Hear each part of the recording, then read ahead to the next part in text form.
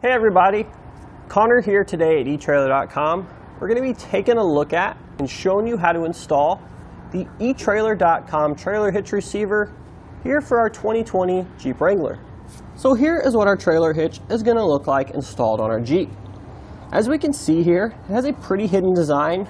We're not going to see some bulky cross tube hanging down below our bumper. We're also going to have this really nice matte finish, which all e-trailer hitches come with.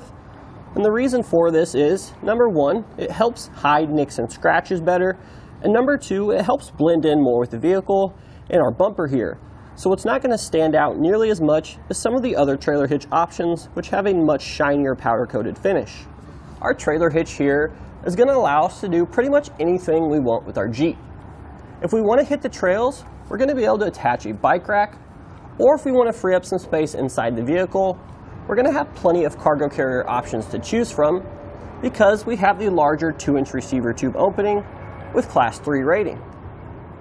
If we want to tow a trailer, we're certainly going to be able to do that as well. This particular hitch here has a 3,500 pound gross trailer weight rating, which is the amount we can pull outward on the receiver tube. It's also going to have a 350 pound tongue weight rating, which is going to be the downward force on the receiver tube. Now, if you are towing a trailer, you may be interested in a weight distribution system. These are going to be a really helpful tool while we are towing, so I definitely recommend you check out our selection here at eTrailer. If you are using one of these systems, the capacity of our trailer hitch is actually going to increase to 4,000 pounds for the gross trailer weight rating and 400 pounds for the tongue weight rating. So keep in mind, our trailer hitch and vehicle are tested separately in regards to weight capacities.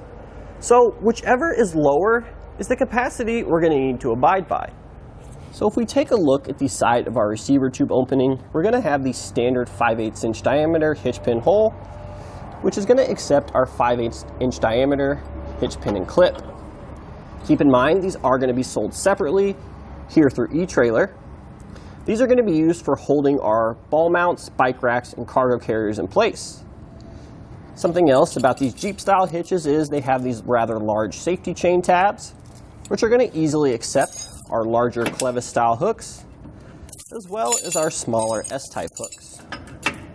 So now we have a couple measurements here for you that are going to help you when you're selecting your hitch mounted accessories, such as a ball mount, bike rack, or cargo carrier. The first measurement we have is the distance from the ground to the top inside edge of the receiver tube opening. That's going to be about 18¼ inches.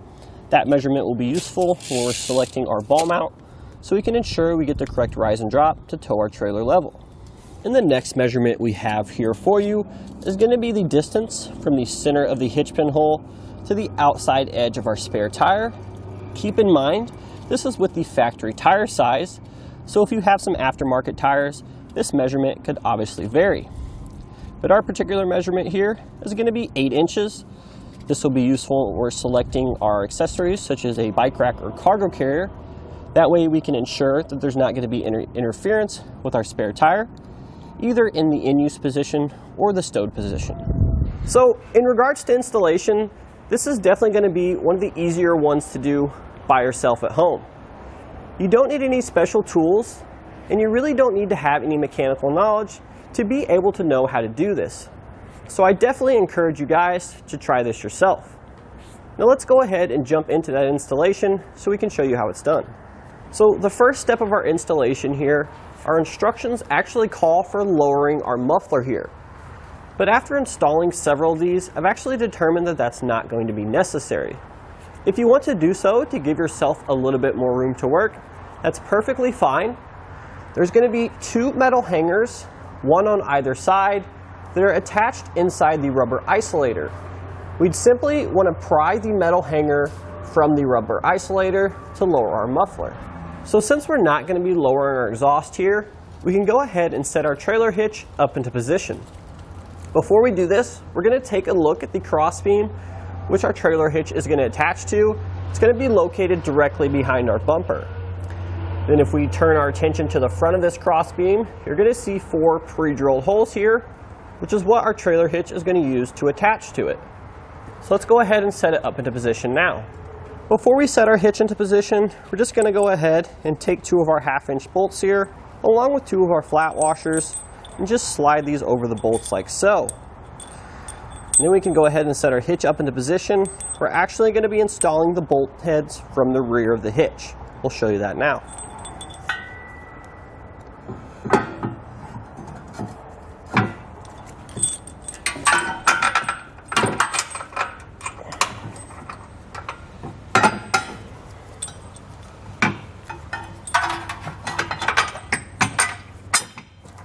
So I do want to make a note that some of our bolts aren't actually going to be able to push all the way through, but as long as we just thread them slightly by turning the bolt, we should see the bolt start to protrude through the cross tube and out the front of the trailer hitch. Just like that. Now we can go ahead and reinstall our remaining 2 fasteners.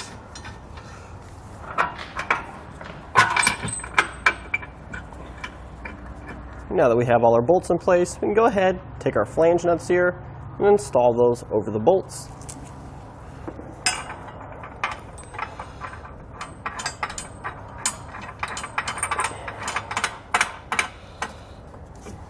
Now we'll take our torque wrench here, along with our 19mm socket and 19mm wrench. We go ahead and torque down all of our fasteners to the amount specified in our instructions.